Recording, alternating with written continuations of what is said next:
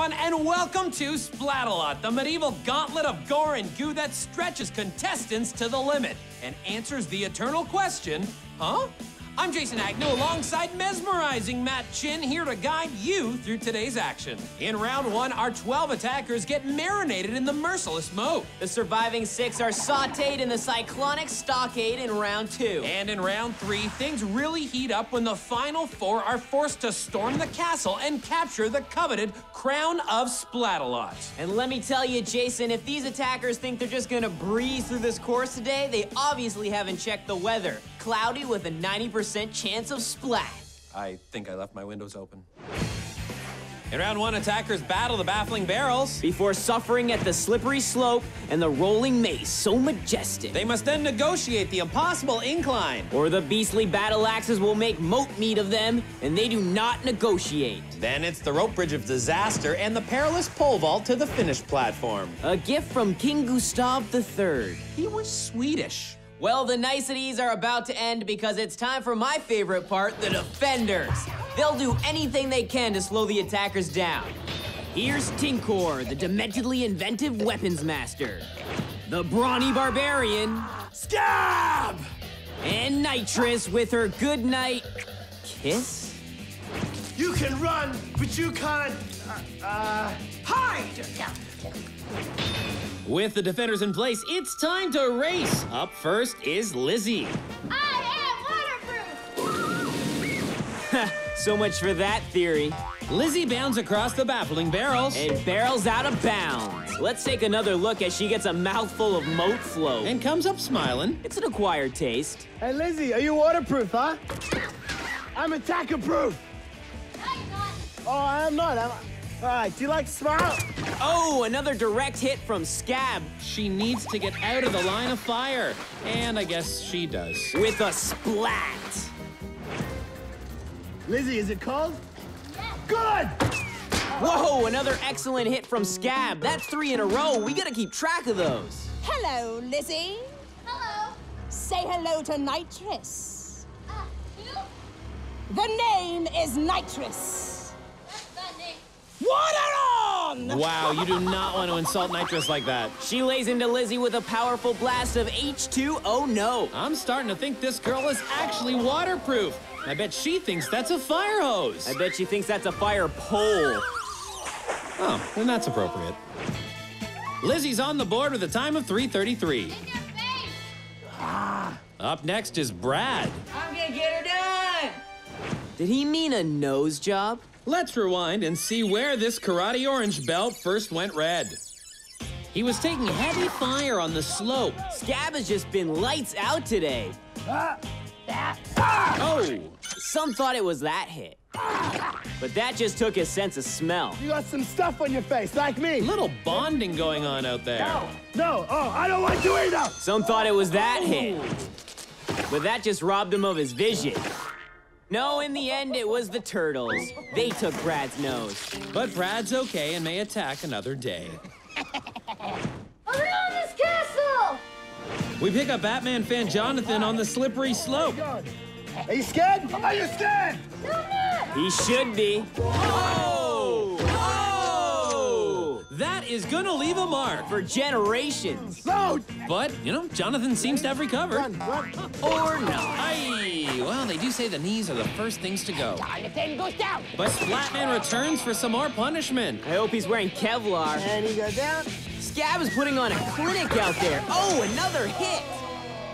Na-na-na-na-na-na-na-na-na-na-na-na-na-na-na, Splatman! Splatman! Quick feet on the rolling mace. It's our next attacker, Lori. So we go from Splatman to Catwoman. I'm gonna rock this course even in the rain!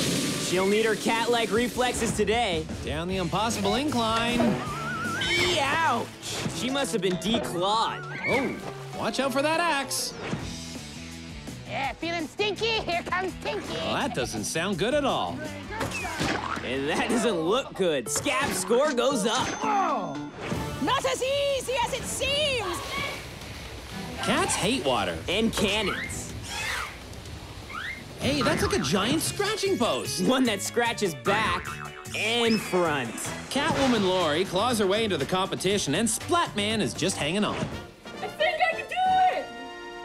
Next up is Jamie. Jamie says he's representing comedians everywhere. Oh, he should work on his stand-up. Well, he must be a prop comic. Here comes his second set. I'm Skabb. Are you scared?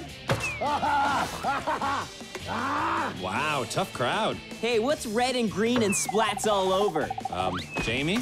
Jamie. And with that splat, Jamie will not finish. I guess he got the hook. Yeah! Up! You put up! We're all very pumped for Clayton. Clayton does voices, noises, and impressions. Here's his impression of slipping. And here's his impression of splatter. Very good, yet surprisingly similar. Clayton thinks he's fast. Clayton! You think you're fast? You think you're good? Yeah! Show him how good you are, Skabb. Clayton's like a sitting duck out there. And he gets shot and skewered. A devastating combination. There's the spike, And there's the snipe. a farewell to arms. Are you pumped? I'm pumped! Take that! You've got to admire Clayton's courage for continuing with very limited use of those hands. Oh, Skabb tags him with a Portuguese backpack, taking his score to 13. Not as easy as it seems, is it, my boy? Oh, the hands! His Achilles heels. But he sticks it. Can he make the final climb? So weak and... Awkward. well, yeah. But Clayton does make it with a scorching time of 2:12 to boot. With 6 attackers through, let's check out the leaderboard. If we have to. Clayton and Laurie sit up top at 6:35, while Jonathan has the time to beat. But when we return, 6 new attackers put their strength, speed, and splasticity to the test right here on Splatalot. If we have to. Welcome back to Splatalot. I'm Jason Agnew. And I'm Matt Chin. Our first half of round 1 was filled with furious action and some fearless times. We also saw our share of super splats and the red-hot Skabb annihilating anything that moves with his Splatzooka. Our leaderboard shows Jonathan has the time to beat at 6:35. And Jamie's being eliminated with a DNR. I think you mean DNF. It's not the same thing? No. Let's get right back to the action. I'm on TV! You sure are. So don't do anything stupid. Oh, well, I think he was just starstruck there. Can you blame him? It's Skabb. Whoa. Oh. Hey, what's happening on the Aaron show? I don't watch it anymore. Why? He jumped the shark. Hey! Get him, Nitrous! Go, Nick! Previously on the Aaron show. Aaron is torn, literally. That happened to my aunt once. Don't you mean your uncle? Not anymore. Ayo! And here's Aaron to his vault of victory. Sort of. Well, he's trying. Come on. Any day. Well worth the wait. And with a 423, the Aaron show should get picked up for round 2. I'm furious and fast! Here comes Rachel. Sorry, where? She's right there, I can't. in the pink vest. Where? Pink helmet too. Oh. Are you scared? Oh! Right in the knee. And Skabb picks up right where he left off. Look at that tally. Climbing into the hundreds. That's called Skabb Splat. But as for Rachel, She will not advance. and bye-bye. Someone better get a lifeguard because I'm about to drown. Hi, Laurent. Is that French? Yeah. I speak French. Ouch! That's a French connection. I'm going to blast you with my weapon. Le Mace Roll trips up Laurent and a direct hit. Oh, it's like the Battle of Hastings out there. More like the Battle of Pastings. Yikes. Big splat. No. Skabb! He's getting away! If that was getting away, he should have stayed put. Oh, Laurent, watch out for the axe. We gotta sharpen those. I think he thinks he's better than you, Nitrous. Blimey! Laurent likes to play Karate Kid in the shower. Will he wax on or wax off? And he is on with a great time of 3:31. Where were those moves when he was on the course? Oh yeah, break it down. Only fast! We join Sophie on the slippery You slope. should be very scared. Because I'm Skabb. I'm not scared of you. Oh, I'm not scared of you. Oh, another direct hit. Oh, I am losing track of all of Skabb's splats today. Well, Jay, let me help you out by taking a moment to celebrate some of Skabb's greatest splats. There was the melon pelter, the kneecapper, the French heckler, the Russian omelet, the German handshake, the Pinocchio, and Geppetto. I'm going to blast you with my weapon. And who could forget Le Splat de Triomphe?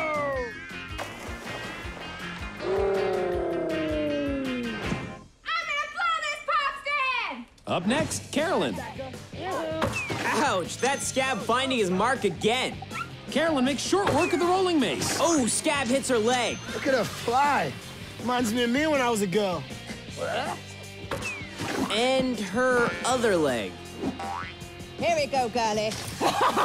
She cruises across the bridge. Skabb's a sniper.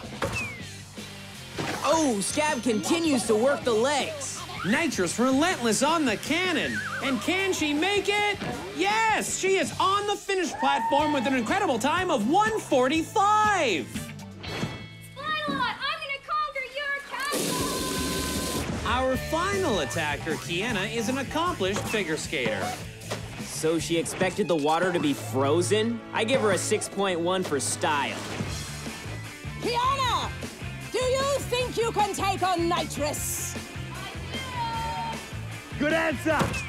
Oh, Skabb lands another helmet heater, taking his score into the stratosphere. Speaking of stratosphere, Key's getting pretty high there. Maybe she wants to touch a rainbow. Or faceplant into a platform.